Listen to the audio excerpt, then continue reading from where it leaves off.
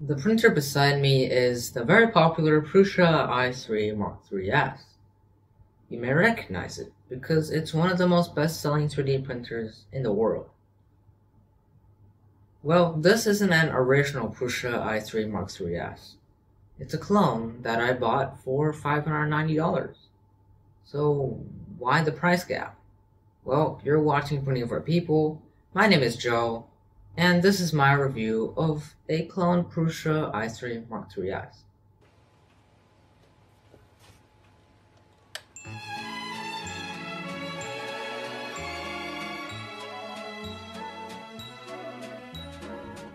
So let's get started.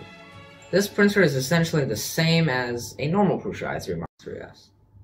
Sure, the X carriage is different and there's no Prusa logo, but that's about it.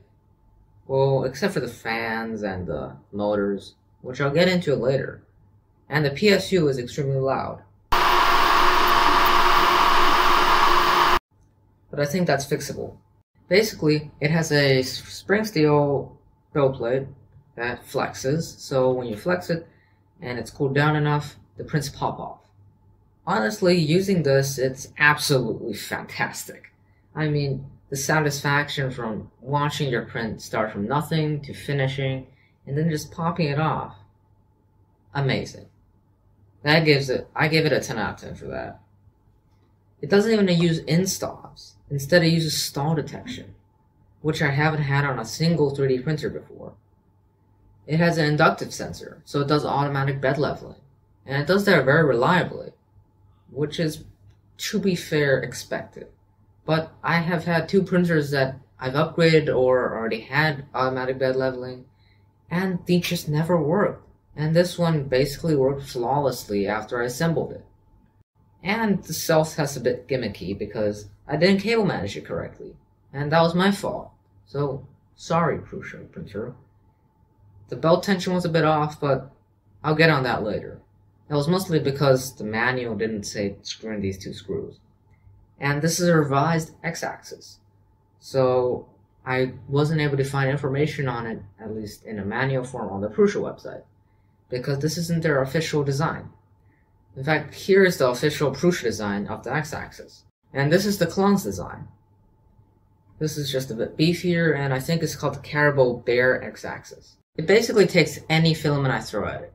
This is currently loaded with PPU, which is a flexible filament, specifically Polyflex. And I've even thrown PLA at it. This is ESON PLA+. I've had some problems with stringing on this printer, but I think I fixed it with switching sliders and tuning the temperatures a bit. The print quality on this machine is pretty good. I mean, considering it's only $590, and other printers in that price range are, just say, iffy.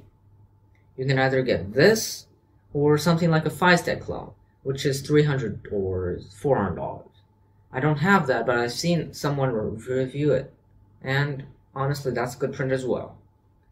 But I picked this because this was made by one dude in his own apartment who's really passionate about 3D printing, and he's selling it to us at a reduced price, which is great.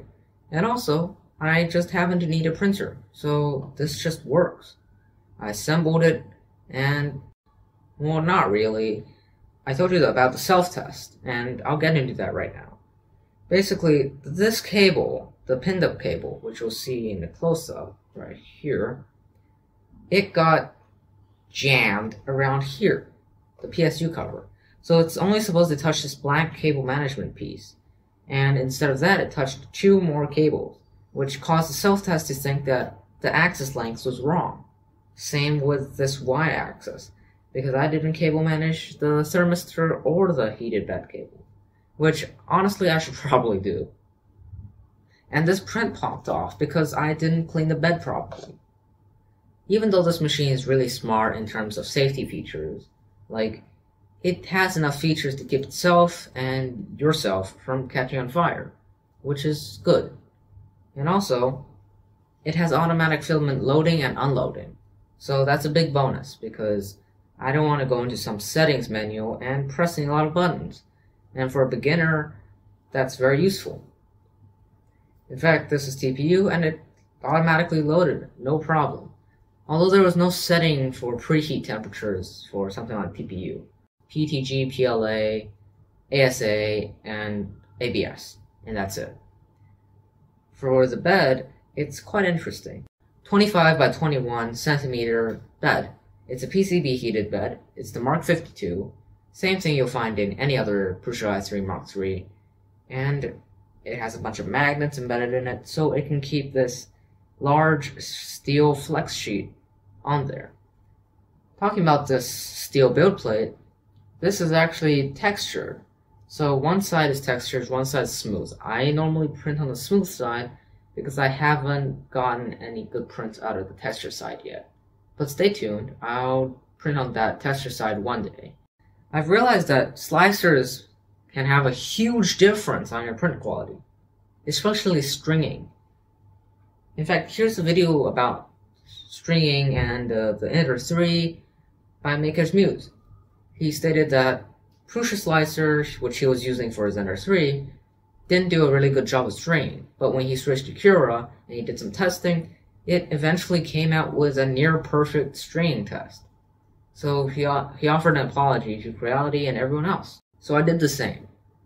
I realized that my stringing problem was, well, it's a big problem at this point. Because just look at it. This is not acceptable for a $5 or $9 printer, or any Prusa for that matter. There's blobs and zits all over it, and strings, fine strings. And this is just the start of it. This is a string test I printed with Prusa Slicer. Alright, that's the default settings, and this is the default settings with slight temperature change in Cura. Perfect, VS, basically not acceptable. I did a lot of tuning with these string tests, which take 15 minutes to print each. You should actually print one to check if your printer strings or not. And these are PTG calibration cubes. Their print quality is pretty good if I'm honest.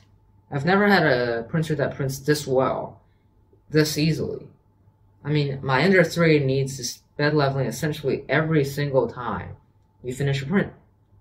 That's because I keep using scrapers. But with this, I just flex the build sheet, put it back on, does automatic bed leveling, checks everything, and prints. I basically can leave it overnight for an extended period of time without thinking about, oh, is my print going to fail? Oh, is it going to turn into a blob of plastic instead of, let's just say, a RC car? Instead of that, I know that my print is going to succeed. It's going to work. It's not going to fall off the bed. And I've checked everything. So I'm happy. But on something like my CR10, I have to worry about, oh, is the print going to fail? Is there going to be a power cutout? Or is there going to be something that happens to the printer when I'm gone? And since the CR10 is a relatively large machine, a lot of things can happen very quickly. This machine, however, it's not particularly large. In fact, it only has a build volume of 25 by 25 by 21 centimeters. So not the biggest printer I've ever had, but not the smallest either. 90% of my prints fit in this build space. And the other 10% I don't really need in the first place. In fact, I can build them out of wood much more easily than printing. The hot end is not a genuine E3D. It is a custom machine won by the seller, and I appreciate that. Quite nice. I've had a few problems with assembling this printer. For example, this little extruder piece right here, I screwed in from the wrong side and it completely destroyed the part. But luckily the seller already provided the same part, which I think he accidentally printed twice of them, in other bags, so I was able to do it again. Thankfully, nothing else broke. This board is the NZ Ramble, same board that Prusa's original printers use, and it has the same firmware, same everything. Same drivers, same everything, and it's really silent. And that's another good point, because this printer is silent. Like, really silent. I can stand beside it and not hear it. That's how silent it is. Although the PSU does kind of get hot and the fan blows on and comes on, and it kind of just ruins the entire silent experience. But when I'm sitting right next to it, I feel like my print has just failed and something has happened to my printer. but when I turn around, it's still printing, and at relatively fast speeds. This printer uses these smooth rods and linear bearings, which does work, and I think they've designed it really well. I've had problems with resonance on the LCD screen, which created really bad sounds during Z movements, and it gets annoying.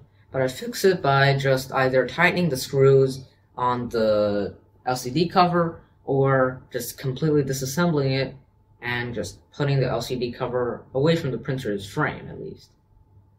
Speaking of the printer's frame, this is just CNC machined. Same thing Prusa does, same texture, same color, same everything, except this part does not have the Prusa logo, because it's not an original Prusa machine. Instead, it has this QR code that leads to their website, which, go check them out. They do some cool things, like they even sell filament, and they do sell the Prusa Mini. They have a Prusa Mini clone.